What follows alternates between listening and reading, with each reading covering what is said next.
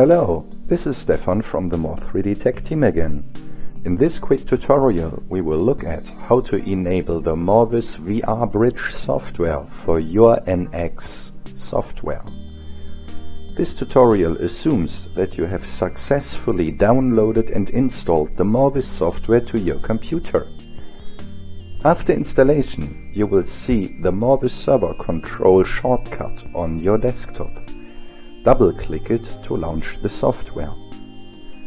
Notice the new icon in your tray bar right next to your system time. Right-click it and select Properties. Here you can switch the connection type to shared memory, which will result in a very fast graphic data transmission for your HMD. Shared memory works exclusively on the local machine. Click OK. Next, right-click the tray icon again and select moreViz Application Enabler. It requires administrator-level privileges. Here you can add your NX installation. To do so, you simply want to click Add Application, navigate to your installation directory of the Siemens software, which I will quickly do. Well, let me quickly add NX12. Inside this NX installation directory, you want to open the subfolder NX bin, and in there you are looking for the ugraph.exe. Click Open. And next you want to set the Enable check mark. This will enable or disable all functions of the moreViz software. Click Save and Close. Next you want to launch the moreViz client. For its first configuration, it requires administrator-level privileges. Hold down the Shift key on your keyboard and right-click the desktop shortcut to reveal the Run as Administrator function. Once the client has started, right-click into the client and select General Settings. Set the output type matching to your HMD. I will use the HTC Vive. Next, you can configure the pixel density. A higher value will result in better visual quality, but decrease the frame rate. It's a trial and error, and the factors are complexity of your model and performance of your graphic board. Click OK. Next, right-click again, select Exit. And now run the client without administrator privileges. Right-click and select Restore to set the client to run in a windowed mode. And now it's time to run our NX software. Once NX has started, simply load any 3D model you like. Once the loading process has finished, make sure that your NX software is running in perspective view mode. To do so, you will need to look at the menu bar and go to the View option, and then it is this symbol enabling for perspective projection mode.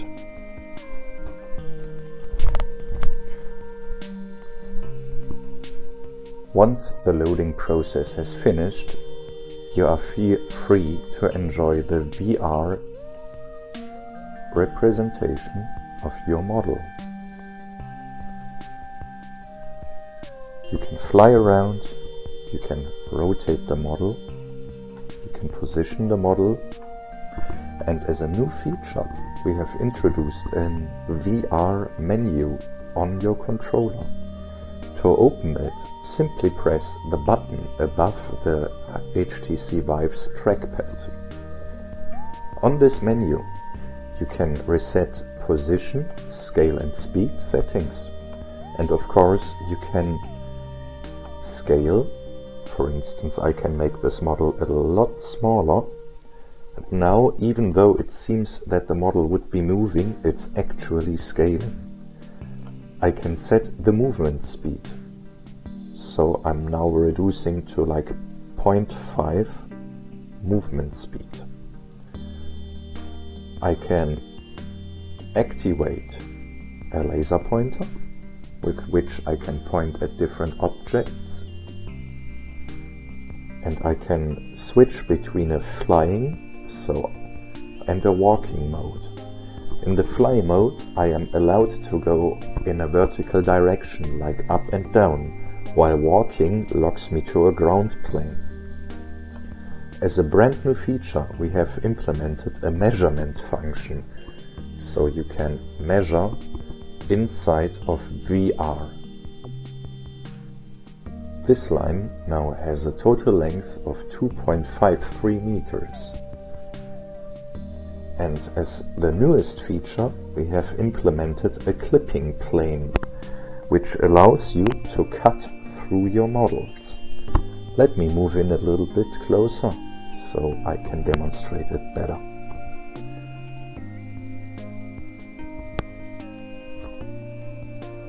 With the clipping plane, I can cut open any geometry on my models.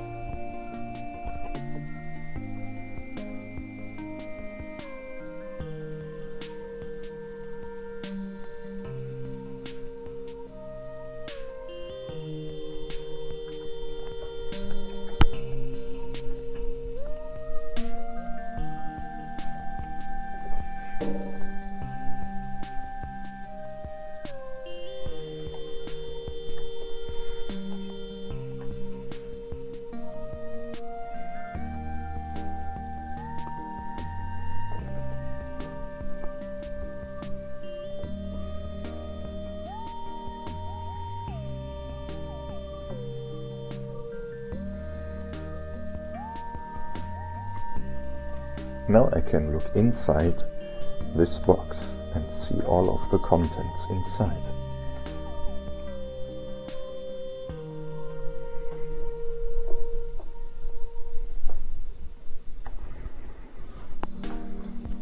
When I want to display all of my model again, I simply disable the clipping function.